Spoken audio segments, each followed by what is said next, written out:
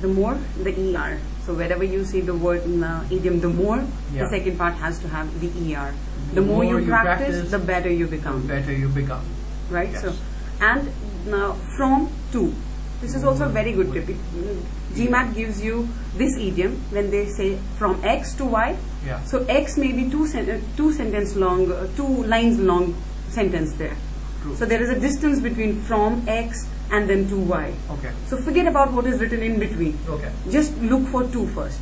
If there is 2, then read the sentence. If there is not 2 mentioned in the sentence, then don't read the long sentence. So what you're saying is something like, I was traveling from Argentina where I was enjoying myself, playing with my family, Blah, blah, going blah. across this thing and this and that, to Spain where If I they had mention to go to, for the so forget about minor, all the things, all those things that are written between from and to. yeah. So first see the 2.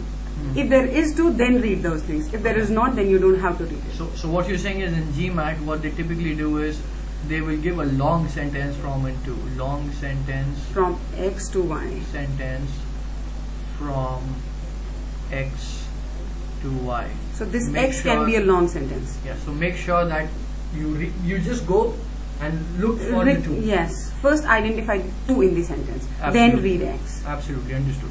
Okay. Okay. So Then let's go between among and between. Yes. Among we use when we refer to more than 2 things, and between we use when we refer to 2 things. Yeah. So the bride must choose between 2 gorgeous gowns. She just has 2, so therefore it is between 2. Okay. I read this as bride must choose between 2 gorgeous grooms. And I was wondering what's going on. Gowns. Okay. Wonderful. So 2 gorgeous gowns. The bride must choose between 2 gorgeous gowns. So she just has 2, so therefore between. The Okay. gift is spread evenly among all the thieves. It says all, so that means more than 2. So therefore we say among. Yes. So again, among Is only when you have more than 2, and between is 2. would mean equals to 2. So you're comparing among is for more than 2, between is for 2. So let's just go ahead and look at the next slide, which is fewer versus less. And speak to versus speak with. Again, a very common error. Right. Fewer. We use fewer when we refer to numbers. Absolutely. That means anything that is countable, which we can count, we compare it with fewer. Yeah. So fewer is always countable. Remember this. We had fewer choices in Delhi, so we can count. Therefore, fewer. All the of the restaurants. Yes. Yeah. Then less. When we refer to quantity, amount. Uncountable quantities. Yes. So number is countable, amount is uncountable. Absolutely. So less is with amount, fewer is with number. So few less will be for uncountables. Perfect. So we need to remember this as well. Yes.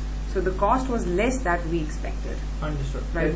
We can count notes, but we cannot count cost. We can count dollars. Yeah, you can't cost. We cannot count cost. Absolutely. We don't say 1 cost, 2 cost.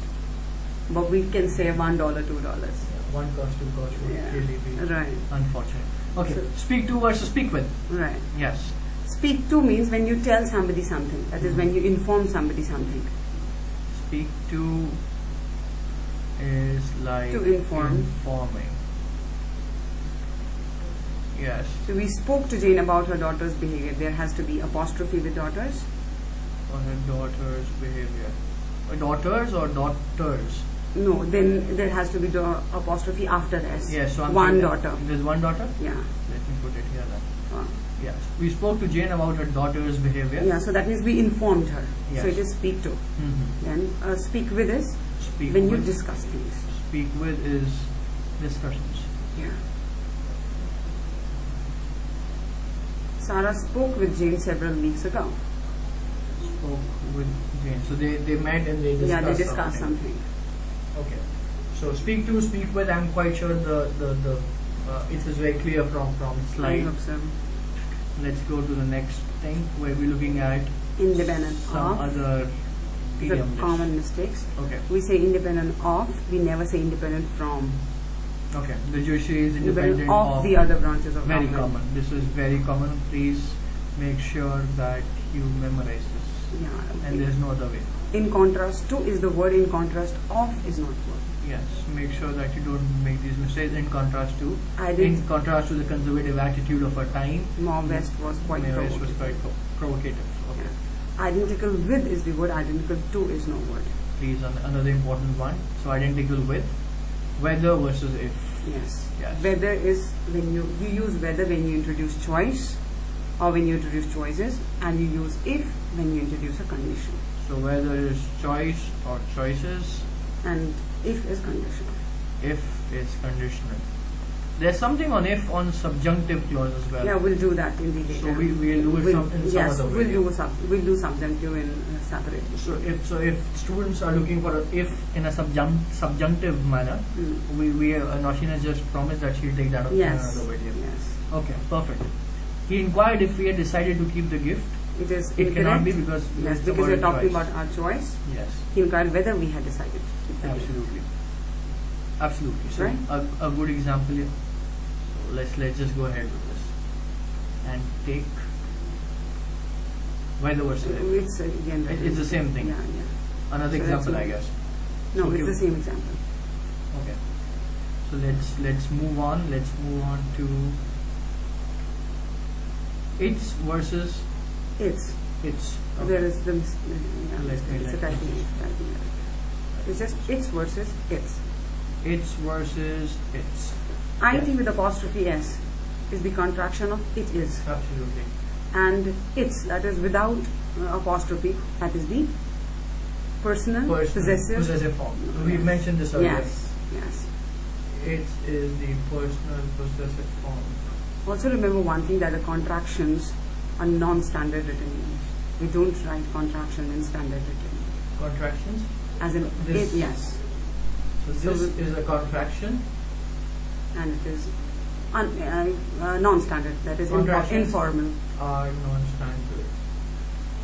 So another thing that. So when you're writing your AWA, do not write sure your contractions. Yes. Another tip: so do not use this in your AWA. If you don't know what AWA is, look for other videos. We'll be talking about it. Perfect. So here is an example. Its, that is it is. Yes. Too early to determine its, that is possession cause. Oh, wow. It's too early to determine its cause, where its is it is and its is the personal possessive. Yes. Perfect. Now we always talk about what to choose between two choices, when to choose between those two choices on GMAT. So we say unnecessary words, redundancy. So this is one of those unnecessary words. Which one? On account of versus because. So what you're saying is this is more of a, this comes in redundancy, just to check. Yes, it comes in sentence structure thing also. Also in sentence structure. So let's just take this quickly. Yeah, so it's like on account of, it has 3 words. Yeah. And because is just 1 word. On account of, perfect. Versus because. Understood. So there are 3 words. So if you have to choose between these two, always go with because. Go for the because. Because is 1 word and on account of is 3 words. 3 words for the same thing. And in GMAT, always make sure that the words are less redundant, less verbose. Right. Okay. So on account of his poor behavior, he spelled because he behaved poorly. This is the better way of saying the same thing. Perfect. So if you have 2 answer choices, one is on account of, it's been underlined. Right. Look for a because somewhere and see if it fits it well with the structure, and go ahead with it. We said this is 98% of the times you can do it. Okay, so you're saying 98% of the times you can do this with your eyes closed. Trick, yes. So okay, I mean I'm quite sure you can go ahead 100% of the time unless you are actually aiming for 800. Right. I'm quite sure a lot of students here would be aiming for 800 as well. Okay, so let's go ahead and look at the summary. So we know that idioms are fixed expressions. Yes. There are no rules for idioms, so there is only one way, and that is to learn it. Yes. Yeah. Fixing idiomatic error often involves choosing the right preposition. Right. So that's what you have to learn, and you throw with idiomatic. So for idioms, the master says learn. There is no other way. Right, Nausheen? Yes. Thank you very much. If you want more idioms, you can check the book also. Okay, so the list of the complete idioms is given in the book. Or perhaps they could actually mail to you. Yeah, they can send them. Yes. So I'll just write down your email ID as well. Nausheen.fida, although it will be there on the website as well, but still code GMAT. Anything available on your website? that they can download? No, there won't be the email list, but they can email me and. Okay, so they can email and. I'll send them the list. Perfect. Thanks, Machine. What are we going to cover next? We'll do the sentence correction strategies now. Perfect. So we through with grammar. Now we'll do the strategy. Finally. Okay. So we come back for sentence correction in the next video. Right. Thanks a lot, Machine. Thank you.